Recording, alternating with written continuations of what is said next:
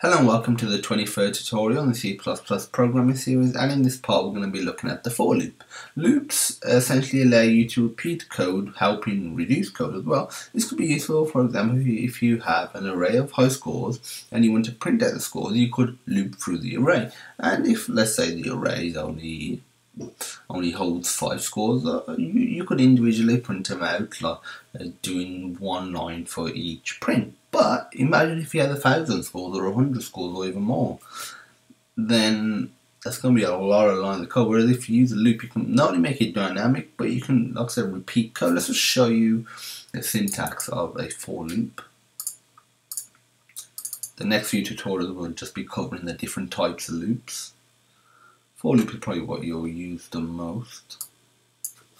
So let's get rid of that. And the syntax of for loop is you use the keyword for. Then, actually, I'll just go back, keyword for, then you open close bracket, and the first part is you initialize any variable. So we're going to do int I equals 0. The next section, as it says, is the condition. So as long as this condition is true, the loop will be run.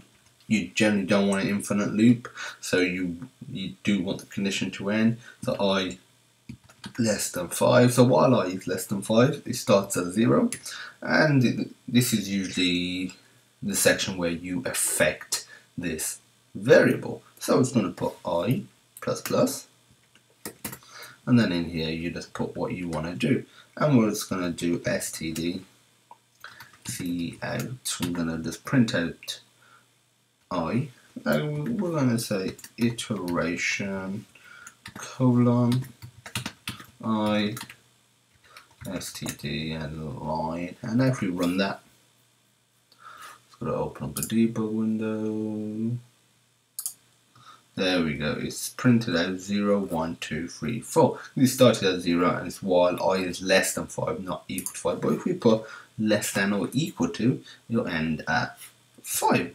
That is literally it for loops.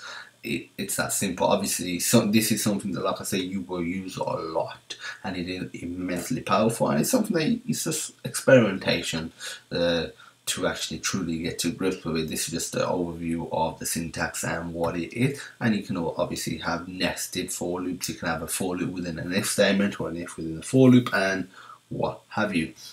Like a if statement, you don't have to have these brackets, but if you don't have the brackets, then it only runs the line immediately following the actual code line, because if I put a space there or a new line, it doesn't see that as a actual coding line, but it only runs the coding line immediately following the for loop within that loop. So if I were to do here std cout std and line and run this, it only prints out 44 once because it's not within the for loop. If you don't put brackets out, it's only one line that is included within the for loop, but if you do actually put brackets, you can put as many lines as you want. Like I said, that's it for this tutorial. If you have any questions, feel free to message us at support@songnosystems.co.uk. The email will be in the description. You can comment on this video or just directly message us via YouTube.